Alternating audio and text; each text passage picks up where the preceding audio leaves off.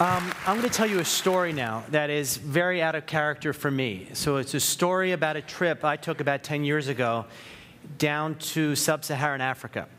At the time, a large foundation planned a trip with different people or scientists from different areas with the idea is, can we give a new approach to HIV at the time? So we went down. The day before I actually went to a lecture that I wouldn't have gone to otherwise at our university.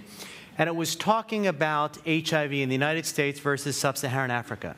In the United States, HIV is a disease that is transmitted predominantly through homosexual sex, through intravenous drug abuse, and through transfusions. There certainly are other means of transmission, but they are the dominant ones in the United States. Whereas in Africa, almost all transmission is heterosexual sex transmission. So the scientist was talking about differences in virus, how geographically there's been evolution differently in sub-Saharan Africa versus the United States. And this was actually an area of which there were many meetings that year talking about various proteins in the virus that could affect affinity for various cells that could cause transmission in different ways. So the question was it a different strain of the virus? And there were a lot of sequence differences that existed, and they were hypothesizing. So we go to the next slide. When we went down there, the first thing we did was we walked around the village and went into one of the local markets. And in the market, on the table there were all these little vials. So on one side was a vial of a powder that was alum. Well, alum is the ingredient in antiperspirant. The other were vials of leaves. And when you asked what they were for, the answer was they were for sex. And we'll go to the next slide. So it turns out that in sub-Saharan Africa, men like dry sex.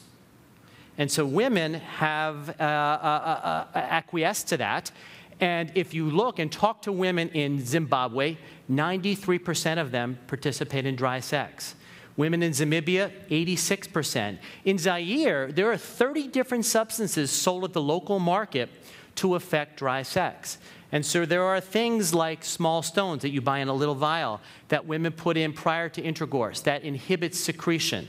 Newspaper, they put a newspaper in their vagina for an hour prior to sex, and that inhibits secretion by the vagina, so they get dry sex. We go to the next slide. So there's the perception in sub-Saharan Africa that an overly wet partner is promiscuous, and there's a risk of being abandoned and going to another mate. And so that's why most of the women do it. So if you look at countries of which dry sex is prevalent, they're the highest HIV prevalence of all of the countries. So this notion in the United States scientists that we have been studying that it's a different virus was totally wrong. Those scientists had never gone to a table in a market and seen the little vials there of the leaves and of the stones and of the alum. And so my message now is that all of us who are scientists, who are working in a laboratory, or who are seeing patients, we need to go back and forth.